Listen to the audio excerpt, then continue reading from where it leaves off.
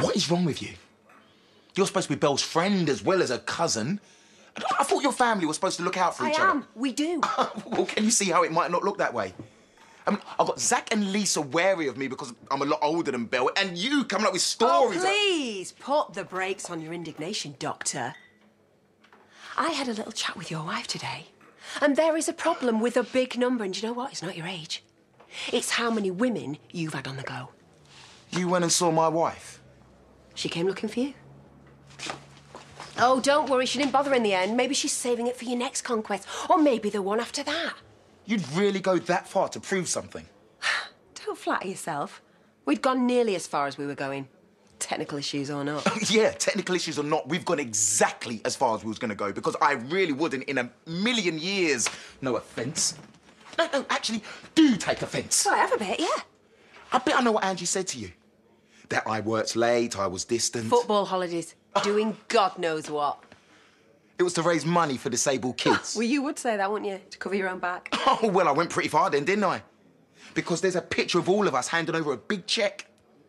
It's on my phone. Do you want to see? No, you're all right. See, I don't see why I'd have to justify myself to you, but out of respect for Belle, I will. Yes, I did work late. I'm a doctor. We get busy. But occasionally I fibbed. I told Angie I was at work when actually I went out for a drink. With a bloke. Or mixed company. So Angie didn't like the company that I kept, and I was sick of losing mates. The only relationship, and I really wouldn't even call it that, was when me and Angie was on a break. I went on a few dates with Emma Barton. Oh, ew. I mean, if you'd have said you were dressing up a horse in suspenders, I'd have had a lot more respect. Look, I'm in this with Belle for real. And yes, it's messy, but it won't always be. And if it ends, and I really hope it doesn't, but if it does, it won't be because I looked elsewhere. It won't be because I didn't try.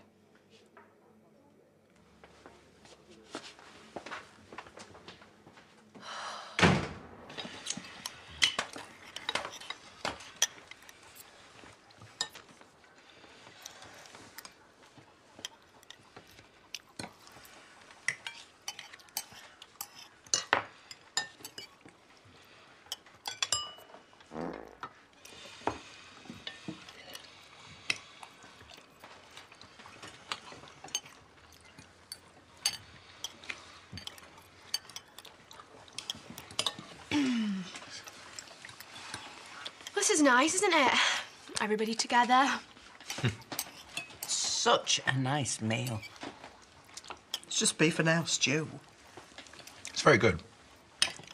Darling. Jermaine is good at snooker. Had your own table when you were growing up, huh? Slate bed. I wish. Full-size table's bigger than our living room. I think he had you down as living in a mansion. No, not many bus drivers get to live in those.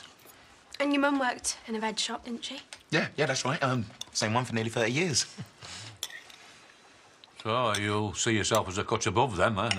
No? No, of course not. My dad was my hero. I mean, he still is. He was happier about the job than I was. It's one of the best for his kids.